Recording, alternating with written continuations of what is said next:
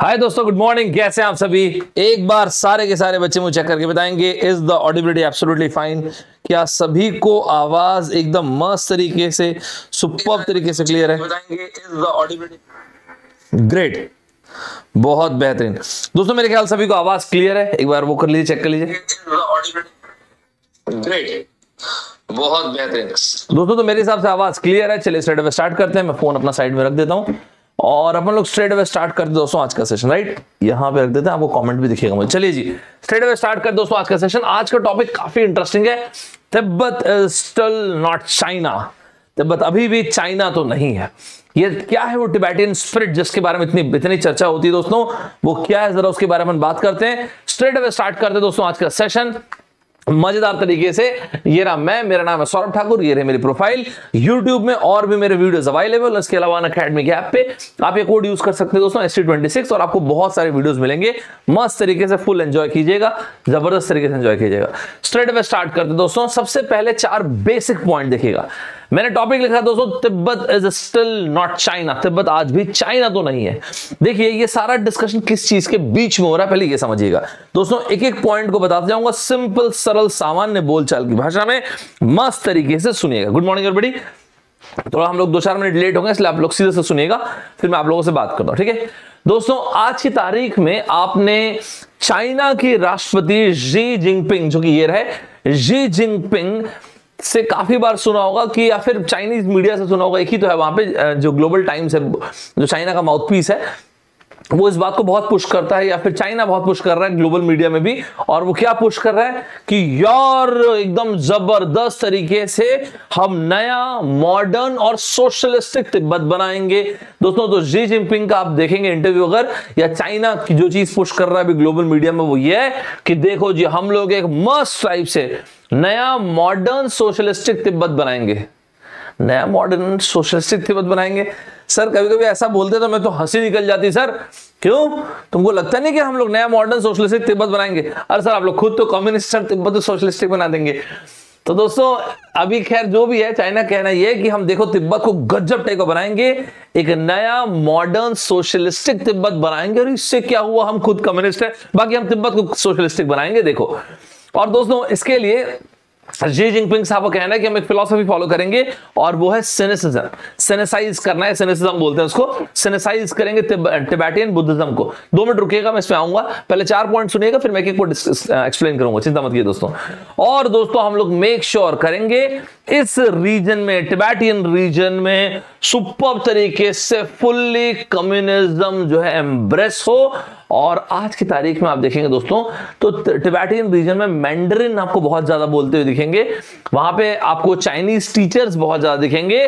तो दोस्तों Xi Jinping साहब ने कहा, और आप हम मेक श्योर करेंगे कि तिब्बत में मैंडरिन बहुत ज्यादा बोली है। मेनलैंड चाइना की भाषा मैंडरिन है, और इसके अलावा एक और भाषा बोली जाती है जो कम आबादी बोलती है, वो कैंटनीज।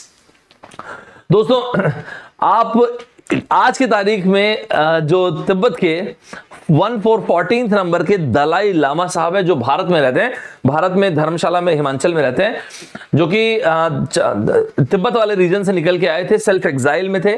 सेल्फ एग्जाइल में हिंदुस्तान में 1959 से।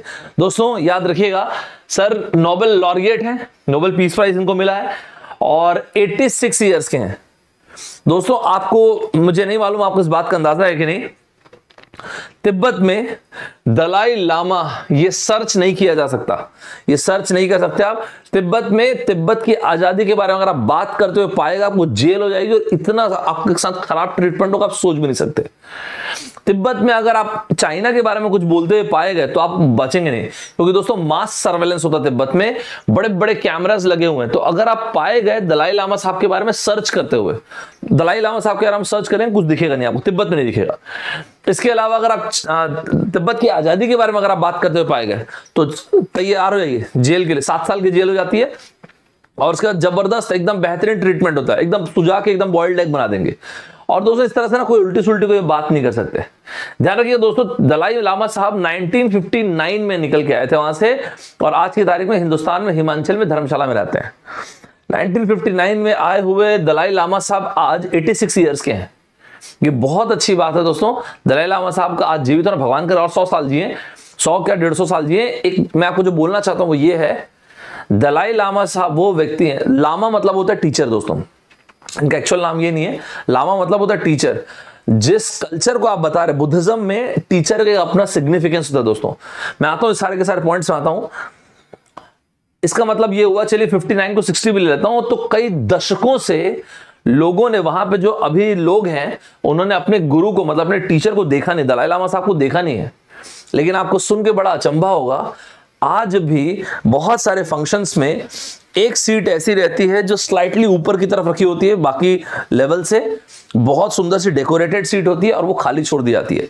दोस्तों ये इस एहसास के लिए कि हमारे दलाई लामा साहब वहां पे बैठे हुए हैं, ये एहसास ही है जो टिबेटियन स्पिरिट है दोस्तों। ये वही एहसास ही है जिसको माओ ने तोड़ नहीं पाया। माओ जदोंग या माओ से तुंग जो कि चाइना के फादर हैं, 1949 में जो चाइना बना उसके फादर हैं, उन माओ ने जब कम्युनिस्ट रिवॉल्यूशन लाया तो वो नहीं तोड़ पाए, तो शी जिनपिंग अभी क्या ही तोड़ देंगे उस तिब्बतियन स्पिरिट को। और इसलिए दोस्तों तिब्बत पहले भी फ्री था, या कम से कम तिब्बत की स्पिरिट तो पहले भी फ्री थी, और वही तिब्बतियन स्पिरिट मेरे हिसाब से फ्री रहेगी दोस्तों। आज दोस्तों 86 ईयर्स के दलाई लामा साहब, आपको सुन के अतप्रभ हो जाएंगे। अब मैं बोलूंगा एक स्टेटमेंट दो, 95 की बात है, दलाई लामा साहब ने हर एक टीचर, जो लामा मतलब टीचर, हर एक टीचर मतलब टिबेटियंस के टीचर इस तरह से, तो हर एक टीचर अपने बाद की जो टीचर होता है उनका नाम घोषित करता है। इन्होंने एक का नाम घोषित किया था, 11th नंबर के लामा थे वो, 95 की बात कर रहा हूं। उस वक्त बालक थे, 6 साल की उम्र थी, वो गायब, उनका पूरा परिवार गायब हो गया, आज तक पता नहीं वो कहां है। चाइना से पूछा, और चाइना नहीं करवाया था, सबको पता चाइना ने करवाया था। चाइना से पूछा गया कि सर जी कहां है वो, तो बोले वो तो मस्त है, एकदम जबरदस्त खा पी रहे हैं, बढ़िया कॉलेज ग्रेजुएट हो चुके हैं, मस्त नॉर्मल जिंदगी जी रहे हैं। अरे सर है कहां, है ना, बता दूंगा, कभी भी जरूरत पड़े तो पूछ लेना। सर पूछे तो रहा हूं कहां है, कभी भी फ्यूचर में पूछ लेना, अभी तो मस्त लड़का एंजॉय कर रहा है दोस्तों, इस तरह से। तो दोस्तों यहां से बनाते हैं आज के टॉपिक में। अच्छा एक और बात, रीइंकार्नेशन मतलब क्या होता है दोस्तों, पुनर्जन्म ही तो होता है। तो दोस्तों होता क्या है कि मैंने आपको बताया चाइना में ना, सॉरी बुद्धिज्म में भगवान, रिलीजन, कल्चर, भगवान बहुत ना एक्सप्रेसिव तरीके से रिप्रेजेंट किया था। इसलिए आप देखेंगे ना जो आर्ट्स वगैरह का एक अपना महत्व होता है बुद्धिज्म में। तो दोस्तों और ना टीचर लामा जो होते हैं उनका अपना महत्व होता है। तो होता क्या है कि रीइंकार्नेशन बहुत इंपॉर्टेंट होता है। तो जब एक टीचर, जब भगवान ना करे, लेकिन जब एक टीचर, जब एक लामा जा रहे होते हैं तो दूसरे टीचर, फिर तीसरे टीचर, फिर चौथे टीचर, इस तरह से आते हैं। तो दोस्तों अभी कुछ वक्त पहले चाइना ने कानून पास किया। चाइना ने बोला कि ये जो रीइंकार्नेशन होगा ना बाबू, ये चाइनीज रूल को फॉलो करना ही चाहिए, बिना हमारी परमिशन के रीइंकार्नेशन नहीं होगा। आपको सुन के बड़ा अजीब लगा होगा कि वाकई में उतना ही अजीब है। स्टार्ट करते हैं दोस्तों आज के टॉपिक। अगर सुपर्ब तरीके से सभी लोग साथ बैठे होंगे तो मुझे बताएंगे, एकदम सुपर्ब, खूंखार, खतरनाक तरीके से आज की क्लास के लिए रेडी है। तो चलिए स्टार्ट करते हैं एक आपको बहुत अचंभित कर देने वाला सेशन। दोस्तों What is President Xi Jinping's plan to make Tibet more like China? यहाँ पे एक फोटोग्राफ देखिए दोस्तों, ये लड़का जो अगरबत्ती वगैरह जला रहा है, क्या पता नहीं अगरबत्ती जला रहा होगा, ये हाथ पैर छू रहा है शी जिनपिंग साहब का।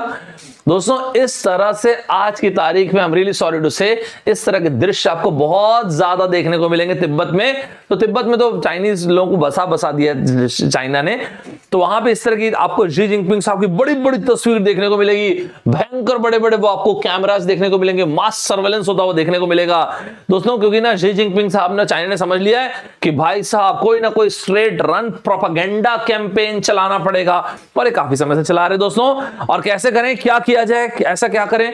सबसे पहली बात तो मेक श्योर करो इस प्रोपेगेंडा के लिए पूरे तिब्बत में कैमरास लगा दो, और शी जिनपिंग साहब की तस्वीरें बड़ी बड़ी विशालकाय तस्वीरें लगा दो। याद रखिएगा दोस्तों, चाइनीज व्यक्ति किसी रिलीजन को नहीं मानते, इस बात को ख्याल रखिएगा।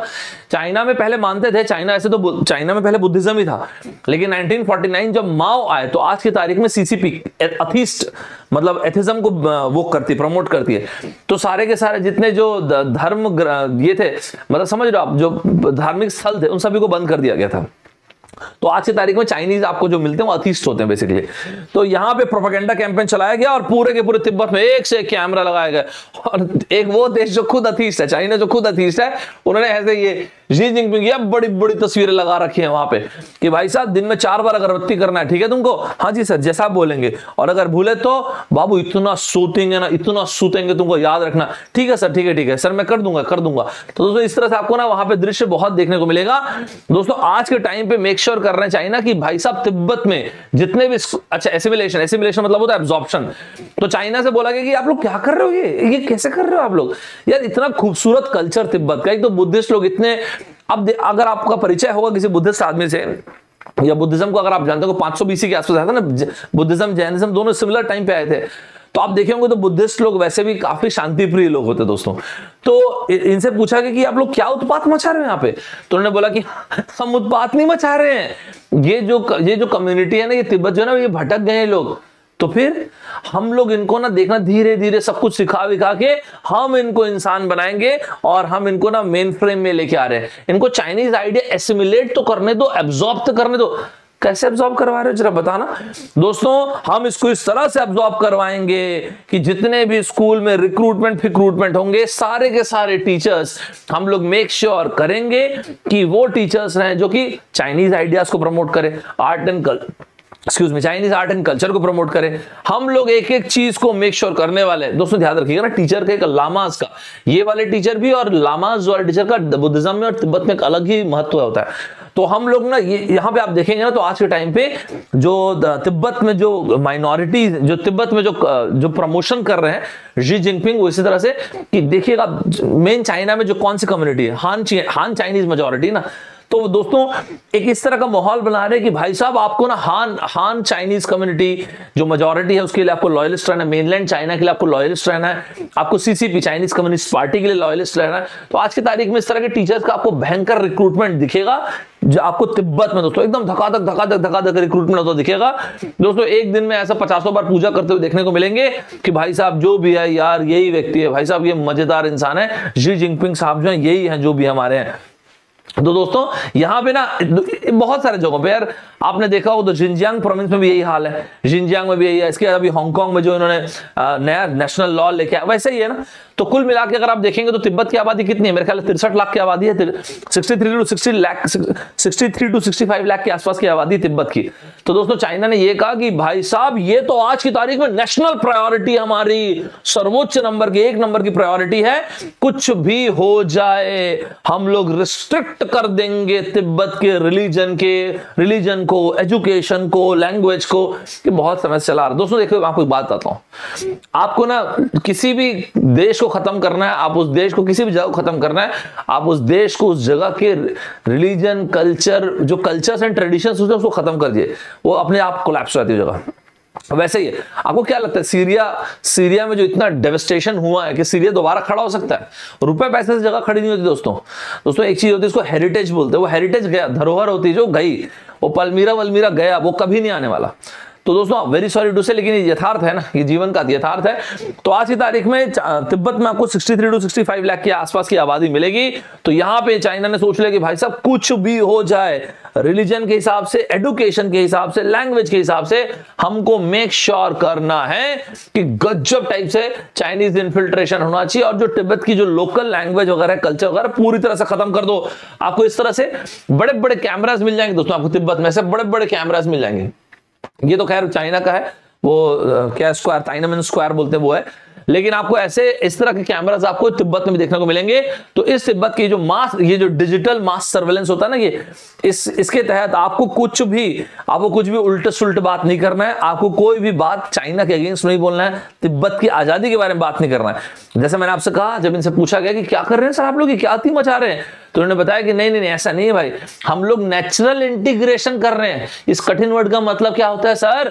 नेचुरल इंटीग्रेशन का मतलब नहीं जानते बाबू? चलो हम लोग सिखाएंगे, हम पूरी दुनिया को सिखाते आ रहे हैं। नेचुरल इंटीग्रेशन का मतलब है जो तिब्बत की एथनिक माइनॉरिटी, ये कौन बोल रहा है? शी जिनपिंग और चाइना बोल रहे हैं। जो तिब्बत की एथनिक माइनॉरिटी है हम उसको मेन स्ट्रीम सोसाइटी में कन्वर्ट करेंगे। मतलब क्या है सर इन कठिन चीजों का? मतलब दोस्तों एकदम मस्त तरीके से हम आपको बताएंगे, कम्युनिस्ट पार्टी ऑसम ऑसम क्यों है, चाइना ऑसम क्यों है, आपको क्यों हमको फॉलो करना चाहिए, आपको क्यों मुझको मानना चाहिए। दोस्तों कुल मिला मतलब आप ही जो हो आप ही हो ना सर, वही तो बोल रहे हो ना आप। हाँ, यही अपने को मांगता है दोस्तों। इसी तरह से ना अभी वहां पे माहौल चल रहा है। तो आपको देखने को जो चीज आपको न्यूज़पेपर में वर्ड्स देखने को मिलेंगे ना, वो यही है कि चाइना मेक श्योर कर रहा है कि यार वहां पे ना एकदम हम लोग एक इम्प्रेग्नेबल फोर्ट्रेस बिल्ड कर देंगे, और यही चीज चाहिए तिब्बत को स्टेबल रखने के लिए। जो लोग तिब्बत को अलग करने के बारे में बात कर रहे हैं, जो चाइना से अलग करने की बात कर रहे हैं, वो तो सेपरेटिस्ट हैं। उसके लिए एक वर्ड बोलते हैं दोस्तों, स्प्लिटिज्म। तो वो लोग तो स्प्लिट करने वाले लोग हैं, इनको तो ऐसा धपाधप देंगे ना कि पूछो मत। दोस्तों उनको बोला कि स्प्लिटिस्ट हैं या स्प्लिटिज्म को लोग फॉलो करते हैं। आप देखो, शी जिनपिंग साहब ने बोला आप लोग देखो हम इतना खूबसूरत बनाएंगे, ऐसा यूनिफाई कर देंगे, ऐसा प्रॉस्परस कर देंगे अपने आइडिया से, ऐसा सिविलाइज कर देंगे, ऐसा हार्मनी क्रिएट कर देंगे तिब्बत में, ओए होए इतना ब्यूटीफुल बना देंगे तिब्बत को, एकदम मॉडर्न सोशलिस्टिक तिब्बत। सर आपका खुद का देश तो कम्युनिस्ट है। कौन बोला इसको उठाओ, मार्केट से इसको निकालो, इसको बताते इसको उठाओ। दोस्तों तो ऐसा कौन नहीं बोलेगा, किसको मरना है ना। तो दोस्तों अभी ना ये शी जिनपिंग साहब का स्टेटमेंट है। शी जिनपिंग साहब ने, आप देख सकते हैं तस्वीर भी दोस्तों, इसकी सजा सोचनी पड़ेगी, ये जो बोल के भाग गया। दोस्तों तो कुल मिला के ना अभी ये सीन है वहां पे, समझ में आपको। तो दोस्तों यहां पे ना चाइना ने बोला कि रुक जा बाबू। दोस्तों ये शी जिनपिंग साहब का स्टेटमेंट है, it is necessary to actively guide Tibetan Buddhism to adopt to socialistic society and promote सिनिसेशन। ये सिनिसेशन क्या होता है सर? अरे यार सिनिसेशन कुछ ऐसा नहीं होता है, कठिन टाइप का एक नाम रख दिए। सिनिसेशन का मतलब है बेसिकली ऐसे ग्रुप ऑफ आइडियाज, अगर मैं ब्रॉडली डिफाइन करूं तो ऐसे आइडियाज, ऐसे एफर्ट जो बेसिकली रिलीजियस बिलीफ्स को या जो अलग अलग डॉक्ट्राइन से जिसको भी आप फॉलो करते होगे वो सब छोड़ो। जो कम्युनिस्ट पार्टी की विचारधारा वो आपकी विचारधारा होनी चाहिए। फ्यूडलिज्म कोई तो बोल रहे ना सर, हाँ वही है यार। ये जो एक जमाने पे एडोल्फ हिटलर फॉलो करते थे, एक जमाने पे जो बेनिटो मुसोलिनी फॉलो करवाते थे, वही है कि भाई साहब जिस भी आप रिलीजन, जिस भी कल्चर, जिस भी ट्रेडिशन को वो सब छोड़ो। जो सीसीपी, तो चाइना में भी यही होता ना, चाइनीज कम्युनिस्ट पार्टी को सपोर्ट करना ही है आपको। क्यों? ताकि चाइनीज कम्युनिस्ट पार्टी देश का उद्धार कर सके, ताकि चाइनीज कम्युनिस्ट पार्टी जो है देश में नौकरी ला सके, ये कर सके, वो कर सके। इस तरह के चाइना के आर्मी को मैंडेट वही दिया था, ठीक है दोस्तों। तो उसी को बोलते हैं सेनेसेशन। तो दोस्तों सेनेसेशन वही आइडियाज है कि आप जिस भी रिलीजन, जो भी चीज को मानते होंगे वो सब छोड़ो, आप सीसीपी को मस्त तरीके से फॉलो करो। दोस्तों ये जनरली प्रैक्टिस करने वाले इनके फिलोसफीज है।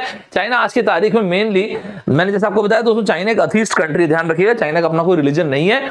और चाइना ने ये जो सिनिसेशन है, मतलब आपको अलाइन कर देंगे हम लोग सीसीपी के साथ, ये जेन्युइन प्रैक्टिस कर रहे हैं चाइना।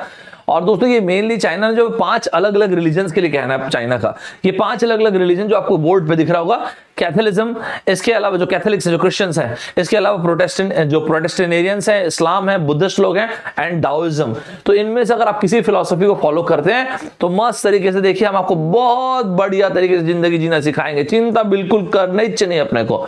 दोस्तों अगर आप जानते हो तो चाइना ने तिब्बत को कब्जाया था 1950s में, और बोला था हम लोग तो एकदम पीसफुल इंटीग्रेशन कर रहे हैं, एकदम पीसफुल लिबरेशन कर रहे हैं, बिल्कुल चिंता की बात नहीं है। दोस्तों इसी चीज को दलाई लामा साहब, जो कि नोबेल पीस प्राइज विनर हैं, उन्होंने कहा था कि क्या बोल रहे हैं सर, ये कल्चरल जीनोसाइड है। जीनोसाइड का मतलब दोस्तों कत्लेआम आप लोग जो कर रहे हैं ना सर, हमारे ट्रेडिशन, हमारे इतने रिच कल्चर को जो बर्बाद कर रहे हैं, खत्म कर रहे हैं, गलत है सर, ये गलत है। यहां तक अगर सभी लोग साथ चल रहे होंगे तो मुझे दिल में लाके बता देंगे दोस्तों, एकदम गजब टाइप संबोधित कर देंगे। Why is Tibetan culture under threat? इसमें कोई डाउट नहीं दोस्तों, Tibetan culture is under huge threat हर एक पासिंग डे के साथ, इसमें कोई डाउट ही नहीं है दोस्तों। 1959 की घटना है जब दलाई लामा साहब छुपते छुपाते हिमालयन रीजन है वहां से भारत की तरफ, दोस्तों जो क्या बोलते हैं उसको, फुट्स है ना हिमालयन रीजन के, वहां से छुपते छुपाते चाइनीज सोल्जर्स के साथ आजू बाजू से बचते बचाते वो दलाई लामा साहब और उनके फॉलोअर्स जो है भारत आ गए। और उसके बाद से दोस्तों भारत में हिमाचल में धर्मशाला में रहते हैं दोस्तों, तो यहां पे रहते हैं दोस्तों। अब यहाँ की धर्मशाला आपने देखा, ये धर्मशाला दोस्तों हिमाचल की बात कर रहा हूं, हिमाचल धर्मशाला में रहता है, ठीक है दोस्तों। यहां तो सभी लोग मेरे साथ चल रहे हैं, बहुत बढ़िया, नाइस दोस्तों। तो आप आप देखेंगे ना तो दलाई लामा साहब जो कि 86 इयर्स के हैं दोस्तों, आपको ना आप इनकी एज समझें, 86 इयर्स की एज है। सर आप इतना एम्फेसाइज क्यों कर रहे हैं 86 इयर्स पे? 86 इयर्स पे आप एक चीज को समझिए दोस्तों, विथ ऑल ड्यू रिस्पेक्ट, लेकिन एक बात बोलूंगा जो कि थोड़ी सी ठीक नहीं लगेगी, लेकिन आपको एक बात बोलो, सुनिए। पूरी दुनिया को एक बात का पता है दोस्तों, सबसे पहली चीज दलाई लामा साहब का जीवित रहना बहुत जरूरी था, जो कि रहे, विच इज गुड। क्यों क्यों क्यों क्यों क्यों क्यों क्यों ऐसा क्यों? लामा है दोस्तों, वो टीचर है। तो टिबेटियंस ना, मतलब आप समझ लीजिए जैसे जापान में राष्ट्रपति को लोग कैसे देखते हैं, गॉड के जैसे देखते हैं ना, गॉड के जैसे समझ लीजिए लामा मतलब ना फॉलोअर है, जो देश के बाकी लोग हैं उनके फॉलोअर होते हैं। अब दोस्तों तो यहां पे एक बहुत बढ़िया चीज जो हुई वो ये थी कि सिर्फ दलाई लामा साहब 1959 में दोस्तों वहां से बच के निकल के आ गए, ये बड़ी बात नहीं है, बच के निकल के भारत आके अब तक जीवित है, ये बड़ी बात है। मतलब ये हुआ कि चाइना वेट ही कर रहा है बस कि गॉड फॉरबिड, भगवान करे सर हजारों साल जिए। एक बात आपको बता रहा हूं, चाइना वेट ही कर रहा है मेरे हिसाब से तो कि एक बार दलाई लामा साहब का स्वर्गवास हो, उसके बाद मैं बताऊंगा, क्योंकि अगला लामा तो मैं चुनूंगा किसी को बेजिंग में। दोस्तों 100% चाइना का वेट कर रहा है, मैं आपको बता दे रहा हूं। क्योंकि अब देखिए दोस्तों, क्योंकि जो रीइंकार्नेशन उसके लिए भी चाइना ने कानून बना दिया ना, नहीं रीइंकार्नेशन अपने आप थोड़ी होगा, चाइनीज कम्युनिस्ट पार्टी जो कानून बनाएगी उस कानून को फॉलो करते हुए रीइंकार्नेशन। एक कार्टून आपको दिखाऊंगा दोस्तों, आपको मार्केट में बहुत फेमस है, ठीक है दोस्तों। इसलिए नोबेल पीस प्राइज विजेता दलाई लामा साहब का 1959 में भारत आ जाना और अब तक एकदम बढ़िया तरीके से जिंदगी को जीना, जीवित रहना, ये बहुत मैटर करता है दोस्तों इनके लिए, आपके तिब्बत के लिए और पूरे विश्व के लिए भी, ठीक है दोस्तों। तो टिबेटियन कल्चर के लिए, रिलीजन के को, टिबेटियन कल्चर और रिलीजन को अलाइव रखने के लिए इनका बचना, इनका सक्सेसफुली जीवित रहना, ये बहुत इंपॉर्टेंट है दोस्तों। वैसे by the way Dalai Lama इनका एक्चुअल नाम नहीं है, आप दलाई लामा इनका एक्चुअल नाम नहीं है, अगर आप नहीं जानते तो बताता हूं आपको। इनका नाम है टेंजिन गेत्सो। अब मैं थोड़ा कुछ गलत बोल रहा हूं, उच्चारण कर रहा हूं तो आई एम सॉरी। टेंजिन मैंने लिखा तो ऐसा है, टेंजिन गेत्सो, हाँ ये रहे, टेंजिन गेत्सो दोस्तों। ये 14th दलाई लामा साहब 14th नंबर के लामा है, लामा मतलब होता है टीचर दोस्तों। तो दोस्तों टेंजिन गेत्सो नाम है इन साहब का, ठीक है दोस्तों। सो टेंजिन गेत्सो साहब जो कि दलाई लामा है, जो कि टीचर है, मतलब जिनको टीचर माना जाता है, लामा मतलब होता है टीचर, ठीक है दोस्तों। अब दोस्तों टेक्निकली अगर सारी की सारी चीजें नॉर्मल होती ना, तो इनके ठीक बाद वाले जो लामा है वो इनके बाद ना उनको माना गया होता अगला लामा, ठीक है दोस्तों। तो ये ना दोस्तों पेंशन लामा। तो दोस्तों लेकिन अभी सिचुएशन तो ऐसी है नहीं, है ना, सिचुएशन तो नॉर्मल है नहीं। आज से कुछ वक्त पहले की बात है, तो आज से काफी वक्त, कुछ नहीं काफी वक्त पहले की बात है। तो दोस्तों ये 14 मई 1995 की बात है, ठीक है दोस्तों। 14 मई 1995 को दलाई लामा साहब ने क्या किया था, दलाई लामा साहब ने बताया था कि जो मेरे बाद जो अगला एक लामा अपॉइंट किया था ना, जो 11th नंबर के लामा थे, वो 6 साल का बच्चा दोस्तों, इनको अपॉइंट किया था ये। तो दोस्तों इन बालक को अपॉइंट किया था 11th नंबर का लामा। अब यकीन नहीं करेंगे क्या हुआ दोस्तों। कहा जाता है ये जो गेडुन येमा, ये जो बालक हैं, ये 3 दिन के बाद ये और इनका पूरा परिवार चाइना ने गायब कर दिया। आपको इसी से अंदाजा लग सकता है कि चाइना कितना वेट कर रहा है दलाई लामा साहब, कुछ तो भी हो और उसके बाद फिर अगला लामा मैं डिसाइड करूंगा। तो ऐसा भी हो चुका है क्या दोस्तों? ये इतनी बड़ी घटना थी, मैं आपको क्या बताऊं कि इतनी बड़ी घटना थी। इनको वर्ल्ड का यंगेस्ट पॉलिटिकल प्रिजनर अनफॉर्चुनेटली इस बच्चे के लिए कहा जाता है, वर्ल्ड्स यंगेस्ट पॉलिटिकल प्रिजनर कहा जाता है दोस्तों। सर लेकिन इस हद तक कोई कैसे गिर सकता है भाई? अब जैसा भी है वो यही है, ठीक है दोस्तों। तो दोस्तों ऐसा कहा जाता है कि ये बालक और इनके पूरा परिवार अगले 3 दिन में गायब हो गया था। सर अभी कैसे हैं ये लोग? ठीक है दोस्तों। जब चाइना से अभी पूछा जाता तो वो बोलते हैं कि ठीक है नॉर्मल जिंदगी जी रहे, मस्त जिंदगी जी रहे, लेकिन आज तक किसी को पता नहीं है ये आज के बाद से ना, किडनैप होने के बाद से इनको, इनके परिवार किसी ने देखा नहीं है दोस्तों। वैसे चाइना तो चाहता है कि नेक्स्ट लामा जो है एक और व्यक्ति बने, जो कि चाइना ने खुद डिसाइड कर लिया दोस्तों। तो चाइना ने डिसाइड कर लिया भाई साहब, जो रीइंकार्नेशन होगा वो चाइनीज कम्युनिस्ट पार्टी डिसाइड करेगी। रीइंकार्नेशन मतलब दोस्तों पुनर्जन्म है ना, कार्न मतलब फ्लैश, रीइंकार्नेशन पुनर्जन्म, राइट। तो चाइनीज कम्युनिस्ट पार्टी ने बोला कि नहीं, पुनर्जन्म जो हो रहा है वो उसके लिए भी एक लॉ हमने बना दिया है, वो पुनर्जन्म के लॉ को अबाइड करते हुए रीइंकार्नेशन हो। और सुनो जी, अगले जो लामा होंगे वो लामा आप डिसाइड नहीं करोगे, वो अगले लामा जो होंगे गेल्सेन नोरबू। दोस्तों गेल्सेन नोरबू आज के तारीख में बीजिंग में रहते हैं, और बहुत सारे पार्टी में आपको जाते हुए देखेंगे। इनका नाम है गेल्सेन नॉर्बू, ठीक है दोस्तों। तो ये चाइनीज कम्युनिस्ट पार्टी ने ऑलरेडी डिसाइड कर दिया कि नहीं अगला लामा में। अब देखिए दोस्तों, आज की तारीख में विथ ऑल ड्यू रिस्पेक्ट, लेकिन तिब्बत के पास एक ही चीज बची दोस्तों। तिब्बत की बाकी चीज को तो चाइना ने कब्जा लिया, एक ही चीज बची, जानते हैं आप क्या है? भाषा और थोड़ा बहुत जो उनका रिच ट्रेडिशन और कल्चर बचा हुआ है। ये आखिरी अटैक है दोस्तों, उस पे ये लास्ट अटैक है, ठीक है। तो दोस्तों ये लास्ट अटैक है टिबेटियन स्पिरिट और ये स्पिरिचुअलिटी उसको आप बोलते हैं ना, तो ये आखिरी जिसको बचा के रखना चाहते हैं दलाई लामा साहब, जिसको अलाइव रखना चाहते हैं। यहां तक सभी लोग साथ चल रहे हैं मेरे। When can Beijing dilute Tibetan Buddhism? दोस्तों सबसे पहले इसको समझने के पहले आप ये समझिए, जो मैं आपको रीइंकार्नेशन के बारे में बता रहा हूं। रीइंकार्नेशन मतलब बेसिकली पुनर्जन्म, right. Chinese communist party CCP ने क्या कहा? सीसीपी ने बोला रीइंकार्नेशन कंप्लायंस हो रहा है कि नहीं? पुनर्जन्म के लिए कंप्लायंस कैसे यार? मतलब आप सोच के देखिए, कुछ ऐसा इमेजिन कीजिए, एक लाइट नोट पे बोल रहा हूं, यहां से राखी जी ने बोला मेरे करण अर्जुन आएंगे, यहां से टपक से शी जिनपिंग साहब आए, बोले चाइनीज कम्युनिस्ट पार्टी का ये लॉ पढ़े क्या करण अर्जुन की आ रहे हैं? चाइनीज कम्युनिस्ट पार्टी, ये तो पिक्चर चल रही सर, पिक्चर में भी चाइनीज कम्युनिस्ट पार्टी जो बोल रही है वो हो रहा है क्या?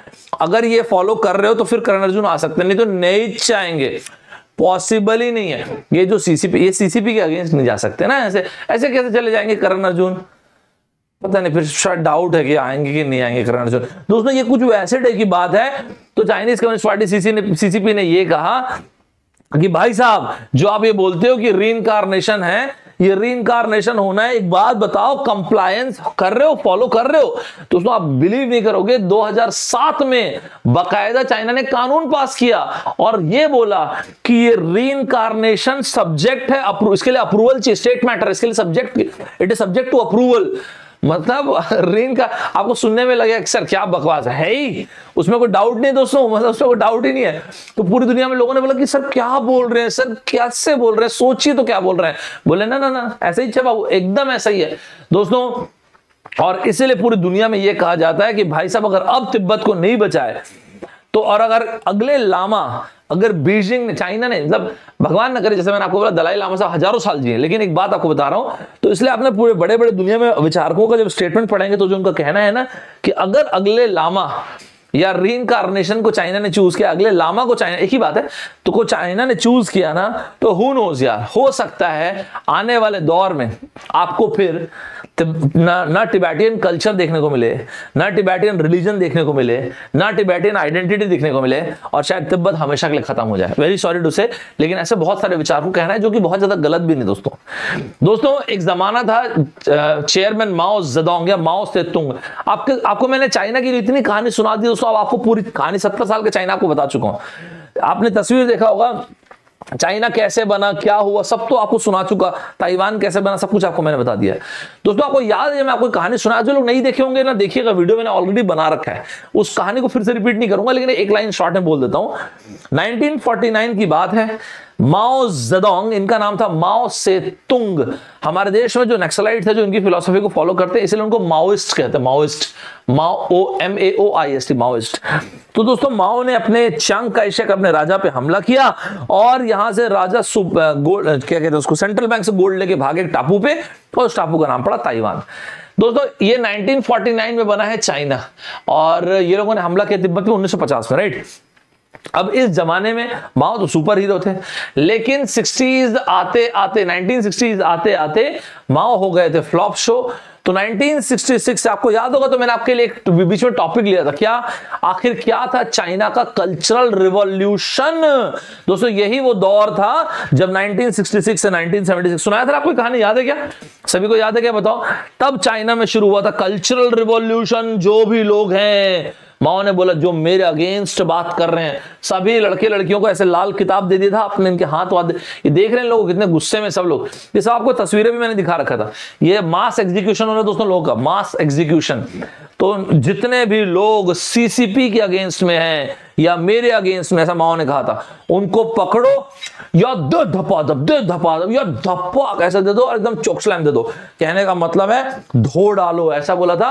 और दोस्तों ये लड़के लड़के, आप ही के एज ग्रुप के लड़के लड़के दोस्तों इतने भयानक गुस्से में थे, इन्होंने सीसीपी में जो कुछ ऐसे लोग थे जो माओ के अगेंस्ट में थे, सोसाइटी में जो बुद्धिजीवी लोग थे जो माओ के अगेंस्ट थे या कम्युनिस्ट पार्टी के अगेंस्ट थे, इनके माता पिता भी अगर रहे होंगे तो बीच चौराहे पे सबको फोड़ डाला। और दोस्तों ना सिर्फ यहाँ पे तिब्बत में भी इसका भयानक इंपैक्ट हुआ था। बेसिकली इस कल्चरल रिवॉल्यूशन में आप एक बार देखिएगा, पूरा एक मैंने एक लेक्चर लिया था 45 मिनट्स का पूरा लेक्चर, उस पर आपको पूरा एकदम क्रिस्टल क्लियर रहेगा आखिर क्या था चाइना का कल्चरल रिवॉल्यूशन। देखिएगा जरूर उस वीडियो को।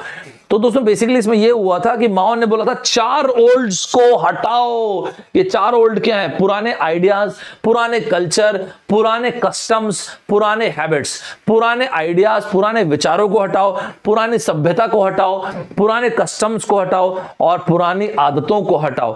दोस्तों ये जो हुआ था ना, इसका इंपैक्ट आपको तिब्बत में भी देखने को मिलेगा। और तिब्बत में भी लोग भिड़ गए थे दोस्तों कि यार सही बात है, ये भी तो पुराना कल्चर है, पुराना रिलीजन, पुराना कस्टम, हटा डालो, सब कुछ हटा डालो।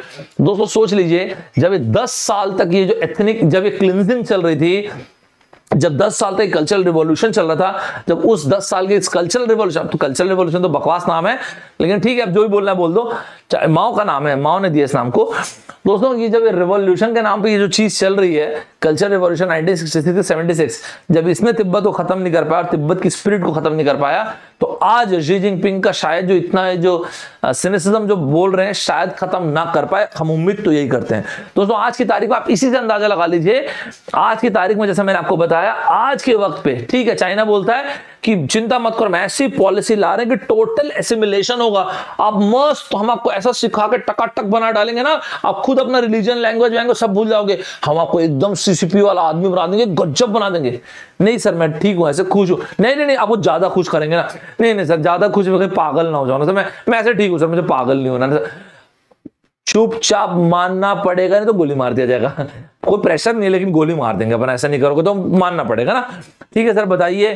दोस्तों सोचिए, इतने एक्सट्रीम प्रेशर में जब चारों तरफ डिजिटल कैमरा लगा हुआ है, दलाई लामा साहब अपने ही गुरु के फोटोग्राफ आप सर्च नहीं कर सकते इंटरनेट पे, आप ये तिब्बत की आजादी के बारे में बात नहीं कर सकते, तिब्बत में चाइना ने कब्जा रखा उसके बारे में बात नहीं कर सकते। इन सभी चीजों के बीच में आज की तारीख में भी टेम्पल्स में जो मंदिर है, मोनेस्ट्रीज में एक चेयर ऐसी होती है जो बाकी चेयर से अलग रखी होती है, थोड़ी ऊंची रखी होती है, बहुत खूबसूरत सजा के रखी होती है दोस्तों, और वो खाली होती है चेयर। क्यों? सभी लोगों को यह बात पता है कि वहां पे फिजिकली नहीं तो उनका दोस्तों आशीर्वाद के रूप में, दलाई लामा साहब के आशीर्वाद के रूप में उस चेयर को खाली रखा था। आप सोच के देखिए दोस्तों, कितनी बड़ी बात है।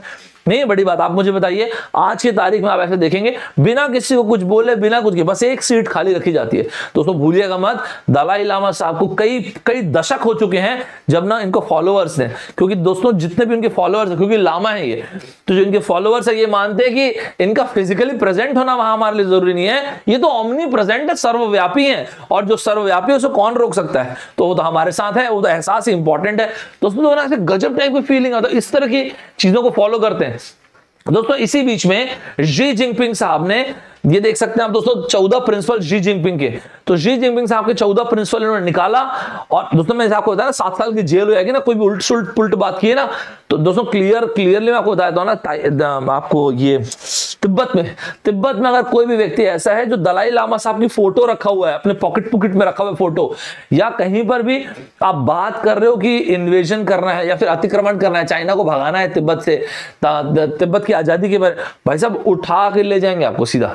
ठीक है, तो ये बहुत ना, मतलब ये बहुत आराम से आपको इस तरह की देखने को मिलेगा, और एकदम सेंसर्ड, दलाई लामा साहब की आप नाम सर्च नहीं कर सकते, सब सेंसर्ड है दोस्तों। ठीक है दोस्तों, इसी बीच में तो ये माओ का कल्चरल रिवॉल्यूशन, तो माओ का कल्चरल रिवॉल्यूशन इस चीज को खत्म नहीं कर पाया।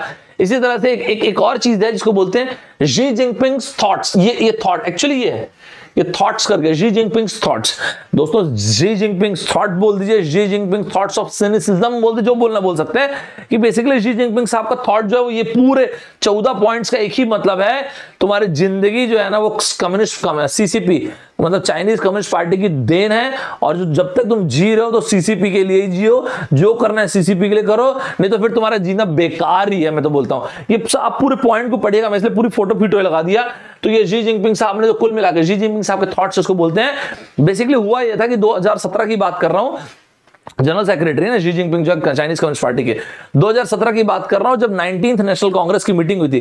19th नेशनल कांग्रेस की मीटिंग सीसीपी की बात कर रहा हूं दोस्तों, हुई थी। उस वक्त पे शी जिनपिंग साहब ने बोला यार मेरे कुछ विचार हैं, अपने विचार व्यक्त करूं क्या, अगर किसी को कोई प्रॉब्लम होगी तो बताना। हाँ ना सर बताइए, बिल्कुल बताइए। टुबुक टुबुक टुबुक टुबुक टुबुक ऐसा अपना विचार बताया। किसी को कोई प्रॉब्लम है सर, मुझे मुझे मुझे हाँ, इनको गोली मारो। और किसी कुछ, बहुत बढ़िया विचार है सर आपके, बहुत बड़े आइकॉनिक विचार है, मजेदार विचार। क्या सोचते हैं सर आप, एकदम बहुत बड़े सोचते हैं दोस्तों। इसको आप आराम से पढ़ के देखना, सभी में एक ही पॉइंट है। कुल मिला के मैं आपको रियली बता रहा हूं कि भाई साहब आप मतलब हर तरह से ना आपका जीवन जो वो चाइनीज कम्युनिस्ट पार्टी का कुल मिला के इसका मतलब यही है। ठीक है, चलो यहां पे आ जाओ दोस्तों। यहां पे ना दो और चीजें बता देता हूं, अपने पास टाइम है हाँ 20-15 मिनट है अभी, चलो 10-15 मिनट अपना फटाफट बताता हूं। Where does Tibetan Buddhism stand out? कहां पे आता है टिबेटियन बुद्धिज्म? दोस्तों सबसे पहले टिबेटियन बुद्धिज्म में खास बात क्या है कि ऐसा रिलीजन है दोस्तों, the religion which is exile. सही बात है दोस्तों, क्योंकि इनके जो धर्म गुरु हैं वो तो बेचारे अनफॉर्चुनेटली अपने ही तिब्बत में नहीं रह पा रहे हैं। अब तो 1959 में जो दलाई लामा साहब हैं उनको आना पड़ा और भारत में भी रह रहे हैं। राइट दोस्तों, एक समय था जब ये कहा जाता था, बुद्धिज्म के लिए कहा जाता था कि तिब्बत में हर 6 में से एक जो है ना वो बुद्धिस्ट मॉन्क है। हर 6 में से एक मतलब कितना 16.67% रहती है। नहीं तो ये लोग बुद्धिस्ट मॉन्क है दोस्तों बुद्धिज्म के बारे में, मतलब जो तिब्बत का जो बुद्धिज्म है उसके बारे में अगर आप देखेंगे ना तो तिब्बत का जो बुद्धिज्म है बेसिकली कॉम्बिनेशन है 2-3 अलग अलग टाइप की बुद्धिज्म का। एक ना दोस्तों महायाना बुद्धिज्म है वो, इसके अलावा तांत्रिक, और इसके अलावा एक ना दोस्तों तिब्बत का एक पुराना रिलीजन उसको बॉन बोलते हैं, बॉन। तो 2-3 तरह के बुद्धिज्म का मिक्सचर है। बेसिकली बुद्धिज्म की शुरुआत ना तिब्बत में जो बुद्धिज्म की शुरुआत हुई थी वो 8th सेंचुरी के आसपास हुई थी। भारत के और तिब्बत के इतने अच्छे रिलेशन इसलिए भी दोस्तों क्योंकि हमारे ना मतलब जैसे नेपाल के साथ हम क्या बोलते हैं, इन्होंने क्या कहा था, श्रीमती सुषमा स्वराज जी ने क्या कहा था, तो श्रीमती सुषमा स्वराज जी ने पहले क्या कहा था कि भारत और नेपाल का रोटी बेटी का रिश्ता है ना। तो तिब्बत के साथ ना हमारा हिस्टोरिकल लिंकेज है दोस्तों, बहुत पुराना लिंकेज है हमारा तिब्बत का। तो दोस्तों तिब्बत में 8th सेंचुरी में बुद्धिज्म की शुरुआत हुई थी। वहां पे एक्चुअली उस जमाने में एक राजा हुआ करते थे जिनका नाम था ट्राइसोंग डेत्सेन। तो ये ना दोस्तों ट्राइसोंग डेत्सेन साहब थे। तो ये ट्राइसोंग, मैं करेक्ट ही बोल रहा हूं मेरे ख्याल से, तो ट्राइसोंग डेत्सेन जो थे दोस्तों तिबेटियन किंग थे उस जमाने में। तो ये क्या करते हैं, भारत में ना न्योता देते हैं और भारत के सबसे पहले दोस्तों ये क्या नाम है दोस्तों, ये संताक ये जो भी है ये पहुंचते हैं और वहां पे फिर दोस्तों उस वक्त पे सबसे पहले मोनेस्ट्री बनता है तिब्बत में। इसके बाद दोस्तों दूसरी बार भी ऐसा होता है तो एक और व्यक्ति पहुंचते हैं और अपना जो भी विजडम वगैरह वाली चीजें वहां पे बताते हैं। और दोस्तों इस तरह से ना तिब्बत में बुद्धिज्म यहां से इतना फैलना शुरू हुआ था, एक और मोनेस्ट्री वहां पे बनाया जाता है दोस्तों। इस तरह से ना काफी जो डेवलपमेंट हुआ था। एक और बात आपको तो यहाँ पे फोटो उतना दिख नहीं रहा होगा, लेकिन अब बुद्धिज्म में आप देखेंगे ना बहुत चीजें एक्सप्रेसिव होती है। सर कारण क्या है ना, क्योंकि बुद्धिज्म में बहुत सारी चीजों को मानते हैं। ध्यान से सुनिएगा दोस्तों, बुद्धिज्म में इंसान को मानते हैं, भगवान को मानते हैं, ये मतलब ना जन्म और मृत्यु दोनों को मानते हैं, रीइंकार्नेशन रीबर्थ को मानते हैं दोस्तों। इसके अलावा ना रिचुअल्स को मानते हैं, तंत्र मंत्र स्पिरिचुअलिटी बहुत सारी चीजों को मानते हैं।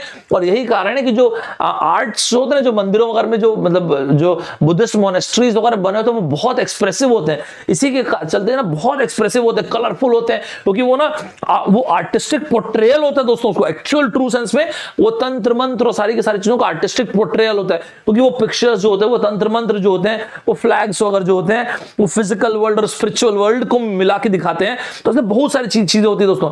और दोस्तों इसके अलावा अगर आप देखेंगे तो जो टिबेटियन बुद्धिज्म में जो बहुत स्पेशल फीचर है वो सबसे इंपॉर्टेंट जो है वो लामा। और इसलिए दोस्तों दलाई लामा साहब, मैंने आपको पहले बोला ना 1959 में दलाई लामा साहब का यहां आने से भी कहीं ज्यादा इंपॉर्टेंट है दोस्तों। अभी तक दलाई लामा साहब का सुरक्षित और अच्छे से रहना, भगवान कर हजारों साल और जिए। मैं आपको जैसे बता रहा हूं कि इतना महत्वपूर्ण है ये पोजीशन। तो जो दोस्तों स्टेटस होता है ना टीचर का, जो लामा का टीचर होता है उतना ही इंपॉर्टेंट है। इसी तरह से अगर आप देखेंगे ना तो जिंदगी और मौत का संबंध ये दोस्तों जो टिबेटियन बुद्धिज्म में बहुत एकदम मतलब ना कैसे बताऊं आपको, बहुत ही मतलब इंटरलिंक्ड होता है दोस्तों। इसी तरह से दोस्तों जो रिचुअल्स होते हैं जिसको कल्चर्स ट्रेडिशंस रिचुअल्स ये सब ना बहुत इनका सिंबॉलिक मीनिंग बहुत ज्यादा होता है दोस्तों। रिचुअल्स एंड इनिशिएशंस ये सब का ना सिंबॉलिक मीनिंग बहुत होता है। मैं जो आपको बताना चाह रहा हूं दोस्तों वो है कि तंत्र मंत्र फेथ क्या बोलते हैं इसको, जन्म मृत्यु, ये सब बहुत एक्सप्रेसिव होते हैं स्पेशली टिबेटियन बुद्धिज्म में। ठीक है दोस्तों, आप इस इमेज को जरा गौर से देखिए, इमेज बहुत चलती है। क्या लिखा हुआ है, ऑर्डर हिम टू री इनकार्सनेट। यहाँ पे आप देख सकते हैं जिनपिंग के साहब के कार्टून बना हुआ है और यहाँ पे इस तरह से एक जिनका देखिए आप देख सकते हैं दलाई लामा साहब की तस्वीर बनी हुई है। तो दोस्तों अभी के टाइम पे आज की सच्चाई है, कड़वी सच्चाई है, कैरिकेचर मैंने भी गूगल से लिया है इसको। दोस्तों who are Tibetan Buddhist fighting against, किससे लड़ रहे हैं दोस्तों, किससे लड़ रहे बुद्ध जो आपके टिबेटियन बुद्धिस्ट हैं वो एक्चुअली बेचारे लड़ किससे रहे। दोस्तों एक बार ये देखिएगा, ये स्टेटमेंट दलाई लामा साहब का स्टेटमेंट है। दलाई लामा साहब ने आज से 2 साल पहले तकरीबन 2 साल पहले 25 दिसंबर 2019 को ये स्टेटमेंट बोला था। इसमें ये कहा था कि हम जो है मतलब जो टिबेटियंस हैं दोस्तों, हम जो है हम ट्रुथ के लिए लड़ रहे हैं, हमारे पास जो शक्ति है वो ट्रुथ की शक्ति है। ऑन द कॉन्ट्ररी जो चाइनीज कम्युनिस्ट पार्टी है, चाइना जो है उनके पास जो शक्ति है वो गन्स की शक्ति है। जो दोस्तों ये तो खैर है ही यार। देखिए आपको डेन शॉपिंग अगर का माओ जेडोंग के बहुत सारे स्टेटमेंट्स बहुत फेमस हैं यार दोस्तों। एक डेन शॉपिंग का एक स्टेटमेंट आपको दिखाया था, it's not color of the cat is not important unless and until it catches the mice. Power flows through the barrel of the gun. ताकत उसी के पास होती है जिसके पास बंदूक है। तो दोस्तों ये सारी विचारधाराओं से चाइना बना है, तो ये स्वाभाविक है ना, इस तरह की चीजें आपको मतलब इस तरह की चीजें आपको मिलेंगी ना, उसी तरह की विचारधारा से बना हुआ है। दोस्तों दलाई लामा साहब ने कहा कि देखो जी ऐसा है, चाइना पहले शुरुआत में चाइना एक बुद्धिस्ट कंट्री ही था, तो बाद में ऐसा हुआ जब अगर आप देखेंगे, देखिए दोस्तों दलाई लामा साहब को ना हिंदुस्तान और स्पेशली दलाई लामा साहब को एंशिएंट इंडियन एजुकेशन सिस्टम और इसके अलावा नॉन वायलेंस, ये 2 चीजें जिसका बहुत आप ना दलाई लामा साहब के द्वारा बहुत अप्रिशिएशन देखेंगे। तो वो हमेशा ये कहते हैं कि यार आप ना देखोगे तो भारत का जो एंशिएंट एजुकेशन सिस्टम है, आपको भारत का जो नॉन वायलेंस वाली नीतियां हैं, आप कुछ भी करें दोस्तों आपके अंदर मेरे अंदर डीएनए तो रहेगा ना महात्मा गांधी का। महात्मा गांधी अहिंसा, तो वो हमारे अंदर हम चाहें या ना चाहें वो जीन रहेगा दोस्तों, वो फैक्टर हमारे हमेशा हमारे अंदर रहेगा। तो दोस्तों जिस तरह जिस चीज को भारत दुनिया में रिप्रेजेंट करता है, कभी आप सुने हम लोग कभी विस्तारवाद किए आज तक, हम कभी किसी की जमीन को कब्जाए हैं, हम कभी करेंगे भी नहीं चीज, राइट। दोस्तों इस चीज की दलाई लामा साहब काफी तारीफ करते हो, आपको दिखेंगे दोस्तों ये बहुत सारी चीजों की। और इसी तरह से चाइना के बारे में दलाई लामा साहब ने ये कहा कि देखो चाइना भी एक जमाने में ना बुद्धिस्ट, वहां पे भी ना बुद्धिस्ट धर्म बहुत बहुमत में था, मतलब बहुत ज्यादा लोग बुद्धिज्म को मानते थे। लेकिन फिर क्या हुआ, चाइना में 1949 में सिविल वॉर हुआ, गृह युद्ध हुआ, और यहाँ से जिसको आप कम्युनिस्ट रिवॉल्यूशन बोल रहे हैं, मैंने पिछले माओ की तस्वीर लगाई है, और उसके बाद से चाइना में सारे सभी लोग क्या होगा, अथीस्ट कन्वर्ट हो गए। उसके पहले तक तो चाइना में भी बुद्धिज्म था। यहाँ पे देखिए China is traditionally being a Buddhist country, Dalai Lama साहब का स्टेटमेंट है दोस्तों। और उसके बाद से फिर धीरे धीरे चाइना जो पूर्णतया जो है किस पे कन्वर्ट हो गया, टोटली अथीस्ट में कन्वर्ट हो गया। और फिर मेक श्योर किया कि एसिमिलेट करने का मतलब जो चाइनीज कम्युनिस्ट पार्टी की फिलॉसफी है वो देश की फिलॉसफी होनी चाहिए, लोगों की फिलॉसफी होनी चाहिए। अब वो चाहे कहीं पर भी हो दोस्तों, वही आपको अगर आप मान रहे हो ठीक है, नहीं मान रहे हो तो फिर वो जिनजियांग में फिर आपको मनवाएंगे, नहीं तो फिर आपको हांगकांग में मनवाएंगे और आपको मकाऊ में मंगवाएंगे, मनवाएंगे ही वो लोग। और उसी तरह दोस्तों तिब्बत में भी करेंगे, ठीक है, यही कहने का मतलब है दोस्तों। क्योंकि चाइना मान के चलता है ना कि जो लोग भी जो सीसीपी की आइडियोलॉजी को नहीं मान रहे, एब्सोल्यूट सेपरेटिस्ट और टेररिस्ट लोग हैं। तो इसलिए आप देखिएगा तो शी जिनपिंग साहब किस तरह के स्टेटमेंट होते हैं, adhere to the leadership of the party मतलब सीसीपी, जो भी सीसीपी बोलेगी वो मैं करूंगा, जो भी सीसीपी बोलेगी वो आपको मानने को तो पड़ेगा ही पड़ेगा, ठीक है दोस्तों। फाइनली एक लास्ट पॉइंट आपको बोलता हूं, टिबेटियन कार्ड अपने आप में बहुत बड़ा कार्ड है दोस्तों। How ironic is India's position on Tibet. तो तिब्बत पे हिंदुस्तान की पोजीशन कितनी इंपॉर्टेंट है दोस्तों, ये ध्यान से सुनिएगा। सबसे पहली चीज दोस्तों, अभी आपने देखा होगा तो भारत को भी ये चीज का अंदाजा हो गया कि यार देखो ऐसा है कि पहली बात तो ये है कि चाइना के साथ ना एकदम शांत संबंध हमारे कभी नहीं रहने वाले। तो सीनो इंडियन बॉर्डर डिस्प्यूट शायद कभी भी नहीं थमेगा। और दूसरी बात यह है, एक तरफ पाकिस्तान एक तरफ China, it is good to be ready, सीधी सी बात है। इसलिए भारत हमेशा 2 फ्रंट वॉर की तैयारी कर रहा होता है, ये एकदम क्लियर आपको बताया दोस्तों। हम हमेशा 2 फ्रंट वॉर की तैयारी कर रहे होते हैं कि आज नहीं तो कल हमको लड़ना पड़ जाए। मैं ये नहीं बोलता लड़ना पड़ेगा, but it is good to be ready, सही बात है ना, it is good to be ready. दूसरा पॉइंट दोस्तों, अब भी आपने देखा होगा दोस्तों, तो ऑफिशियली नहीं लेकिन काफी हद तक के हिंदुस्तान और ताइवान के रिलेशन को भारत ने अप्रिशिएट करना शुरू कर दिया है। ये बहुत बढ़िया डेवलपमेंट है दोस्तों, ये बहुत बढ़िया ये सॉफ्ट पावर बोलते हैं ना, ये वही सॉफ्ट पावर है।